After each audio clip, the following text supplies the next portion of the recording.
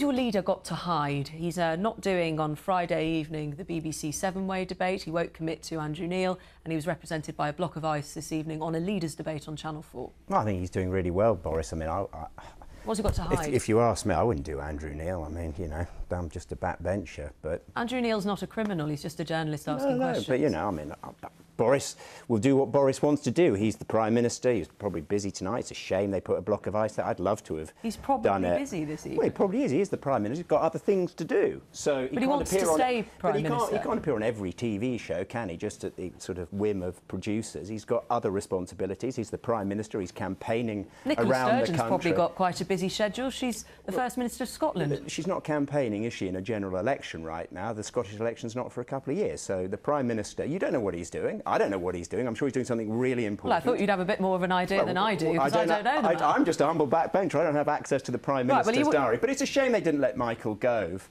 Well, why should they? He's not a leader. But neither is Nicola Sturgeon. She's not competing. She's the leader of a political party. But she's not competing, is she, for a Westminster seat? So, I mean, she's there. So they should have allowed a Secretary of State to turn up. But do you understand? I also present a programme on 5 Live, and this morning someone was about to go out leafleting for the Conservatives, and they texted in to say, what has he got to hide? Why should I go bother leafleting for Boris Johnson if he can't be bothered to go and be interviewed by Andrew Neil, which Jeremy Corbyn was, and all the other leaders are going to be? Boris said that he's going to be interviewed by lots of people. I don't think you can sort of bully a Prime Minister. Admit now that you're going to be interviewed by Andrew Neil. I want you to tell me now you're going to be interviewed by Andrew Neil. No Prime Minister is going to allow themselves, as he was visiting a farm shop or something, with a journalist, to be bullied into saying what he's going to be doing in the forthcoming weeks. You seem to have a very dim view of journalists. A question was asked. There was I'm married to a former journalist. She's a fantastic woman. So I don't have a dim view. But my point is, you wouldn't be interviewed by Andrew Neil,